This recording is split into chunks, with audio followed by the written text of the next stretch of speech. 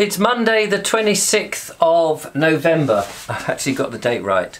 And I didn't do one yesterday, so this behind the scenes starts today on the Monday. Now, in last week, if you were watching the Board Explorer, obviously was out about doing the old board exploring. Today, I'm in my tatty clothes, I'm in my kitchen. It's a bit of a transformation. We've got the wall painted, I've got some tiles on the walls. Mr. Suggett is here, who's very kindly come to help me plumb in the new Esse Ironheart, which I have purchased, and you know, it's arrived, ladies and gentlemen. And here it is.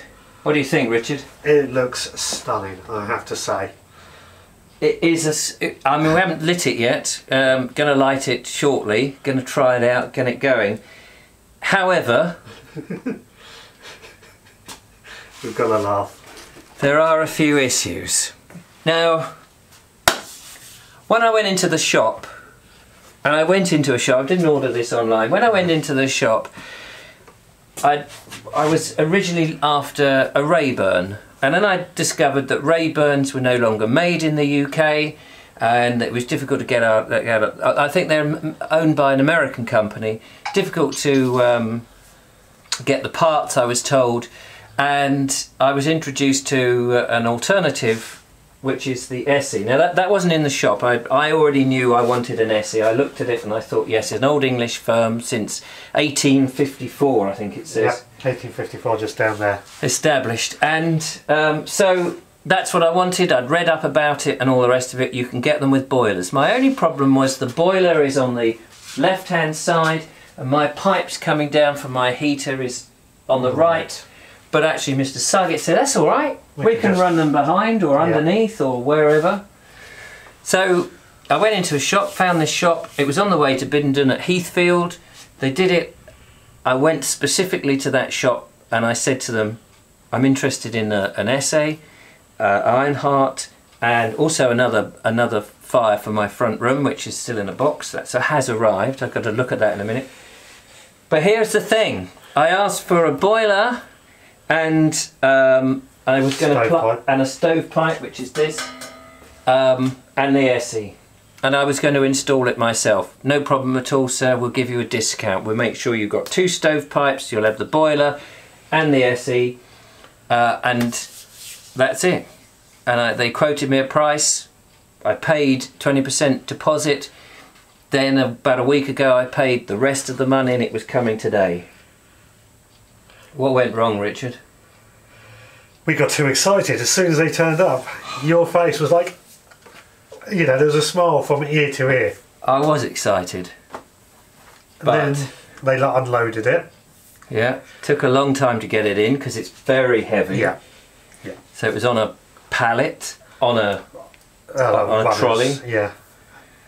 And it's not the easiest area to get in and out. No, it's a sort of an L shape to get in down the alley of the back garden and then in here.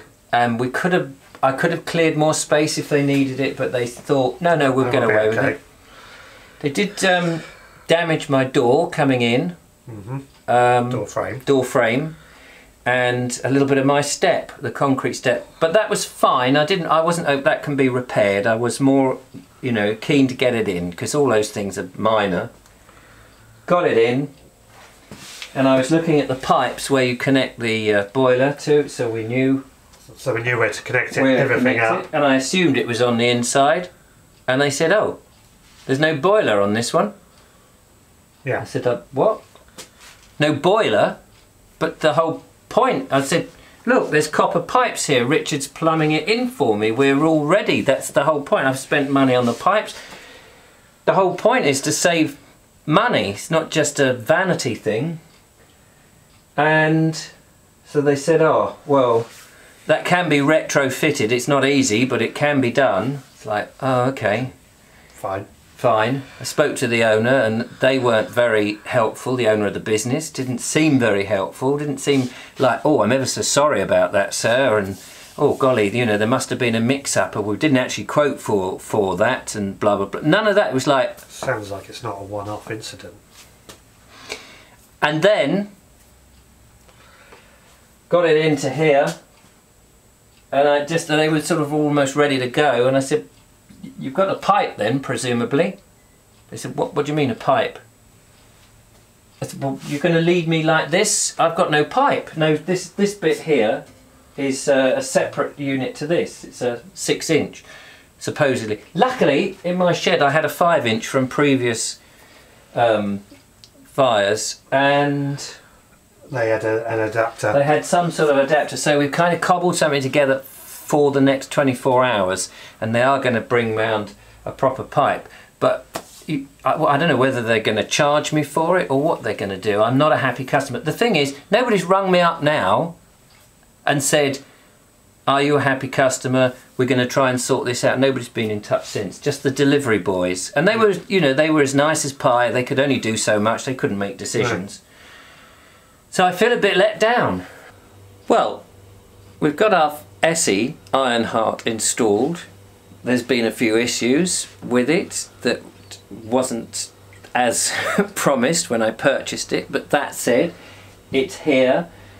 We've got some logs underneath, as you can see, and inside I've got a little bit of kindling and a fire lighter. So all that's left now, oh yeah, that's typical. I can't get this to work. Why? Oh, because the lock is on. Oh no. I have a, there we are. I have a temperamental lighter. So what I've got to do is light that, get it going. Smoke hopefully will go up the chimney, and hopefully we won't have too many accidents. Standing by, or out of frame, is the very nice Mr. Suggett, and also Billy, my son, is also standing by, just in case. On fire duty. Yeah. So, let's do it. I think everything is in the right place. Can't remember now whether that's going to be, everything's to the left, isn't it? Anti-clockwise, that one. So let's just see what happens. I've opened the flue. Because now it's stuck again. Oh, there it is.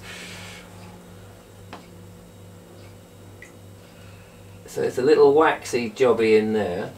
You've opened the flue. Oh, I didn't know about that. Yeah. So you'll have to tell me about that. There's a flue knob as well. We've got some light. I need a little bit more kindling. I'm going to put my kindling over here.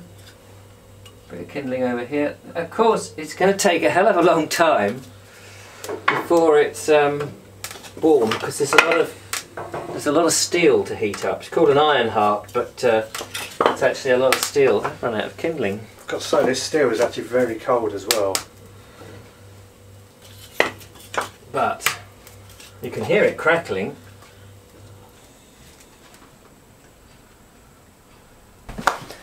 It's Monty Python's Flying Circus. No, it's not. It's Tuesday the 27th of November.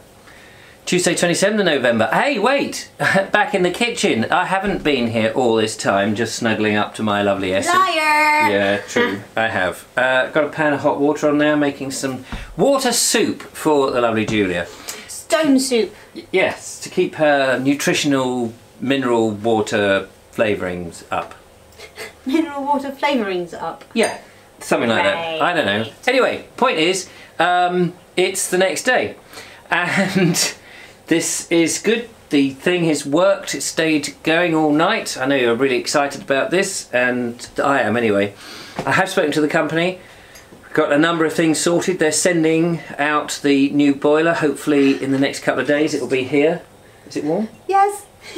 It's hard. I had my arm rested on there. It was all cosy and nice. And you've had some food? Skin exposed on there. We've had what did we? Scrambled up eggs. Scrambled up eggs. We had scrambled up scrambled eggs. up some eggs. Yeah, and they tasted nice, didn't they? They did. Didn't taste rubbish. And we've had some Kipling's apple pies. Warm them up in the thing, so in the oven, because everything's got a proper name as well as thing, but in my world it's just a thing. Anyway, these came in the post. I don't know who they're from, I don't know where they're from, but one here says... That's got my name on it. Yeah, that's for me. And that one's... That's got your name on it. That's for me. So, thanks very much. Oh, it's really for you. You just burnt yourself. No, not again, but it's catching, isn't it? It's stinging now. I'm like, oh yeah, it'll be fine. It'll be fine. Anyway, well, let's open these and you can go and do something. Like, heal yourself. I'm so mean. So thank you very much. If you want to send a present to the old Vobes, you're very welcome, of course. Going to open these cards from Marks and Spencer's. I've just seen the M&S on the side. This cute one, oh yeah, different. This one says, "Deck the halls with milk and honey. Dear Richard, happy Christmas and a new year to Vicky Alum. Thank you, Vicky. That's very kind. 'Tis season. I put it on there, but it'll catch on fire. So. 'Tis the season to be joyful. Oh, Cute. Cutie. And we got some presents. So. Thank you, Vicky. I open mine before you get to you. Oh, hello. Oh. I'm not going to open mine because I've just seen what it is. I'm going to wait till you open yours. Ooh. Very pretty. What is it? Probably similar to yours, gone. Well, mine's a bit strange. I think we got a bit mixed up because. Yeah, because this is a silvery unicorn. And this is a lovely, very lovely. Oh wait. Ta-da! Oh wow! See that? Yeah. Yeah, so that. I think this is really for you. Do you know what's cool? Is that I ordered something like this. Yeah.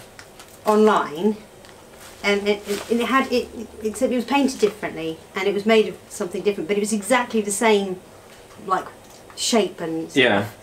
But That was the body was a different composition to the legs, the head and stuff. The horn had broken off, but it was very pretty. But this is lovely, much more quality.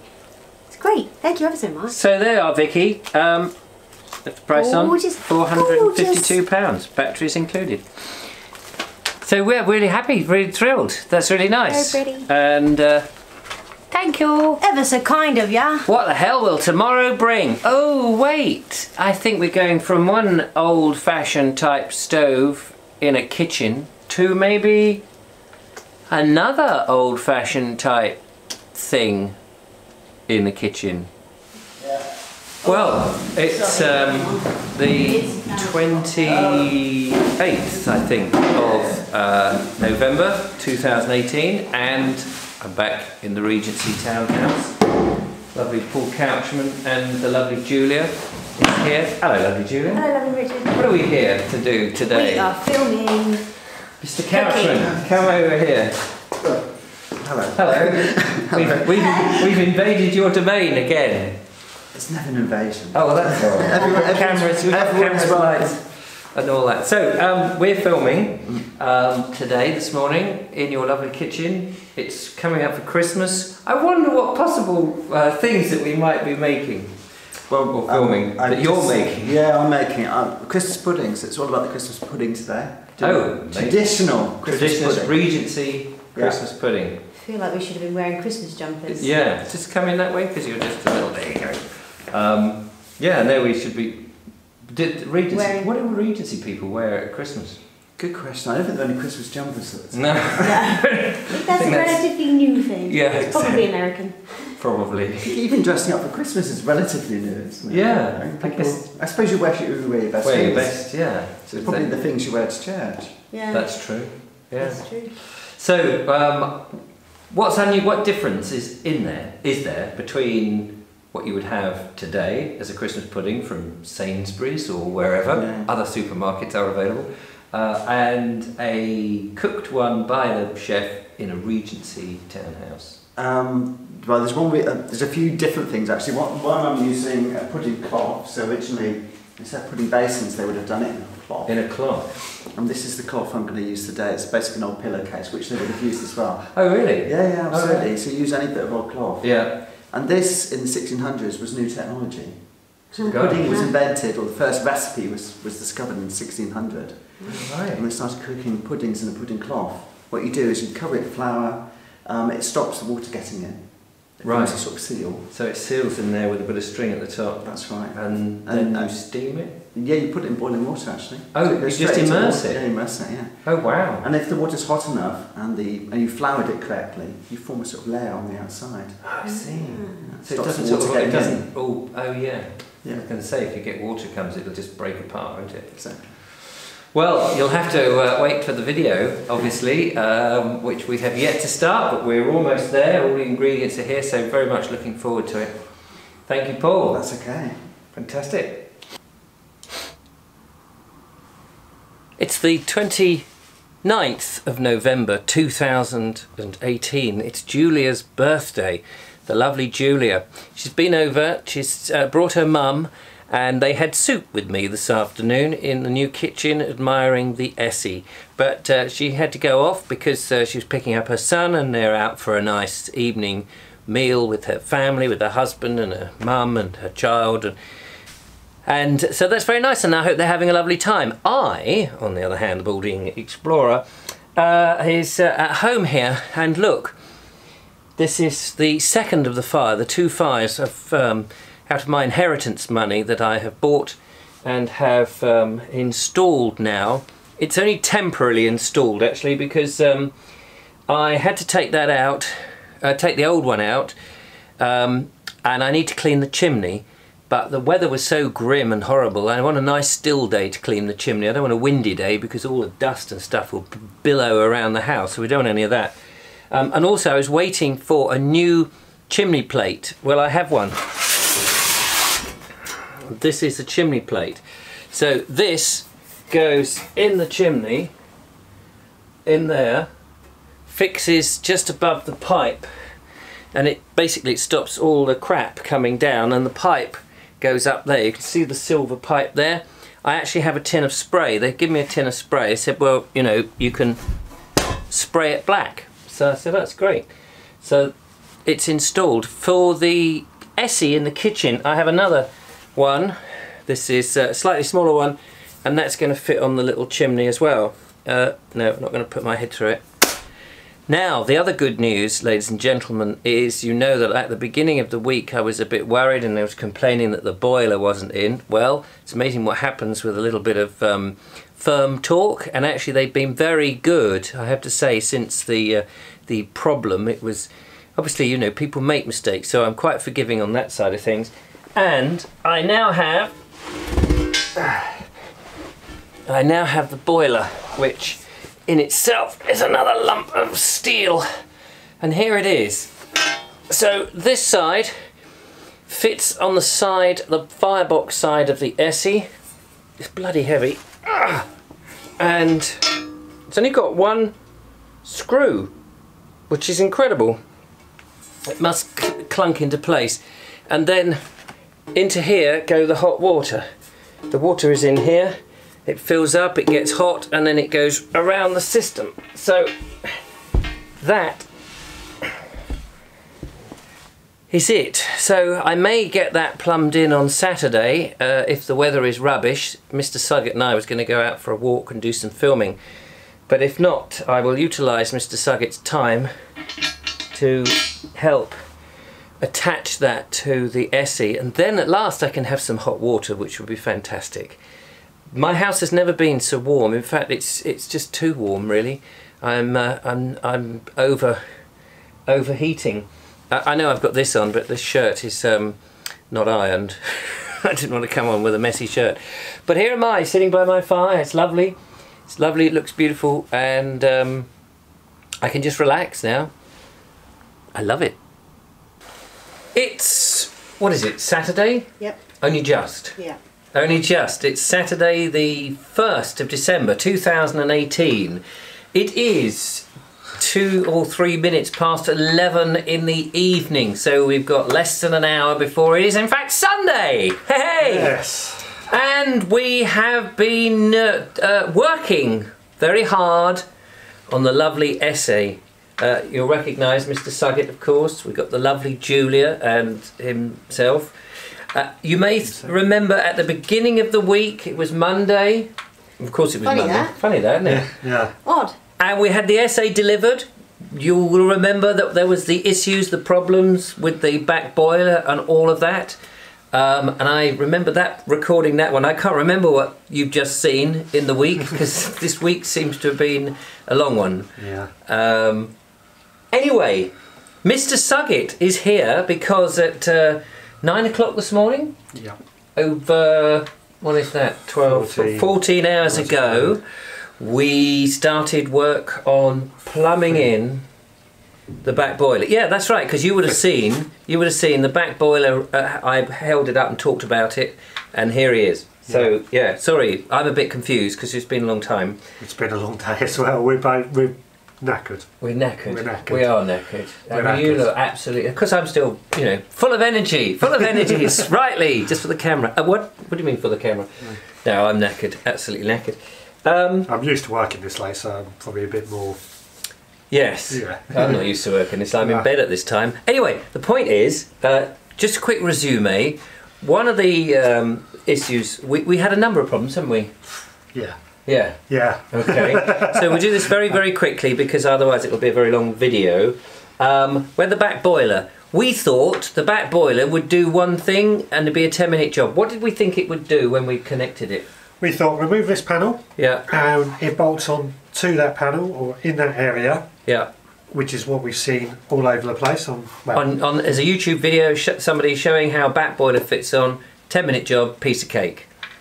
Only it wasn't a 10-minute job and it wasn't a piece of cake because it didn't fit on that underneath that panel. It had to fit inside the firebox. Yeah. Which, in order to get it in the firebox, we had to do a number of things. What things did we have to do, Mr. Suggett? We had to remove the fire bricks. All the fire bricks.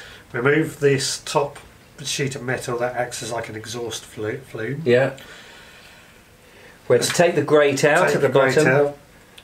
Offer it in.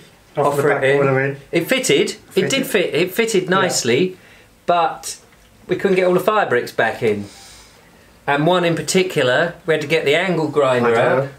To cut it and trim it, and that was a palaver. We were outside doing that for a bit. Then another fire brick had to be cut. We had to do that. The grate wouldn't go back in. It's now at an angle because it can't go down because the back boiler is too proud because of the welds that they did. So it didn't fit. It fitted in, but it's not snug. It's not snug. So everything is just. You know when you pack your suitcase to go on holiday. And it's all perfectly done, it's all fitting nicely, and then you realise, hang on a minute, I need that thing right in the middle, so you have to unpack it, and then you can't get it back in the way it was before.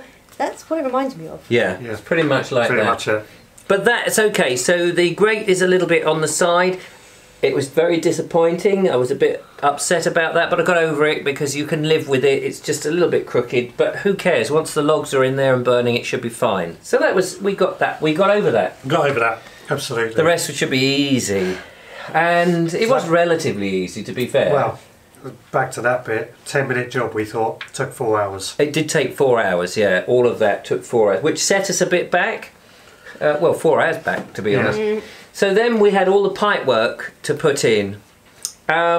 Which was just a case of cutting the pipe in the right places, rubbing it up and seeing how it will go together before we do all the soldering and everything, which... We've done. We have achieved that. We have achieved that, and we've achieved that. And Mr. Suggett has worked his bollocks off. I'm going to say it. He has worked. So have you. So have he's worked his bollocks off. We had a few things where we were short on a couple of items. We knew we were going to be missing a few items, so we had to quickly go up to the suppliers and get some bits and bobs, and come back. And then there was another thing, and we had to come back. And then they gave us the wrong pipe and the wrong diameter pipe, so we got that, and then we had to take it back and fiddling and farting with that. We had a nut which we lost. We don't know where it went. I mean, it's ridiculous. So we had to go back and get another nut and come back. But all this was time. Yeah. We're getting a bit tired. The lovely Julia said, "Have you eaten?" No, we haven't. We can't cook anything because the Esse is off, obviously. So she very kindly went and got us some sandwiches. Yeah, made some sandwiches. Our hero. Filled their bellies a bit. So then, we carried on, and then she said, "What, you still at it?" So suddenly the next... Oh, you guys phoned up because you Oh, yeah. couldn't find the solder. Some solder that was supposedly ordered and picked up a week ago, and they don't remember seeing it, they can't find it anywhere, so they phoned me up. "Have you got any solder?" I'm like, "Solder? Hon, have you got any solder?" He's like, "Let me go look." So he goes, "Looks, find something that's solder, but it's not... It wasn't really solder that it's proper needed." So I brought it along anyway because we thought maybe it will do something. But yeah, it's the same sort of stuff. It was just too thin. It melts too quickly. So show it upstairs. Yeah, we ordered the solder. We thought we had the solder, and when we got all the rest of the pipes, before the Esse arrived, we had what we thought is everything. And this one thing which, if I'd checked, we could have got. We tried the other solder, that's no good. So we've become defeated because we can't get all this 34 welds. 34 welds, 34 joints to be welded up. And we started at about 10:30, something like that, 10:15, and we realised the solder that we had wasn't going to work. It was too laborious. Too late to go to a shop. Too late, we were stuck. We had to stop. So the end of this week, sorry this has been a long segment, but the end of this week, we have a lovely Esse that works beautifully, but we can't turn it on because we can't we can't heat it up with the new back boiler on without it got water in. We can't put water in because we haven't soldered the joints, yet we have it all, you know, like Meccano, it's all together. So I can't heat the house. Luckily it's mild at the moment. I can't cook. I can't get to the old gas cooker pipe because the Esse's in the way. And what's the other thing we can't do with it? Heat the water. Can't heat the water, which was the main point. Which is the point. I still have the immersion heater connected, so I can do it the old-fashioned way. So not going to die or anything. But at least you've had some korma. But I've had some korma. Julia, as I had to come back with the solder, I shared out the dinner, didn't I? She shared out her dinner. She's been our saviour today. Oh, and she's been there, sort of at it so making. Long and hard. So that's where we are. So that's the end of this week. Do tune in next week and find out whether the Esse is working. Mr. Suggett can't come back tomorrow, so I'm going to get a blowtorch and some solder, and I've not really done this before, and I'm going to try and solder it together, and then I'm going to see if it all works, and it may... It will. It may blow up, ladies and gentlemen. It will work. I've got faith in you. You'll probably know by the end of the week if it's worked because it'll be all over Facebook. All over the news. It'll be over the news and... House in Worthing. I would have, you know, topped myself or something. I won't. Anyway, thank you for watching. Thank you, Mr. Suggett, for your hard work. Sorry, I couldn't finish it. And thank you, Julia, for coming in with the food and looking after us and keeping our spirits up. And thank you for watching. But the saga of the Esse is not over yet. You'll be sick and tired of it. That looked fun. Can I do that? Do you want to go? Yeah, go on then. Yeah. Oh, black eggs now. Anybody got any paracetamol? Splitting headache.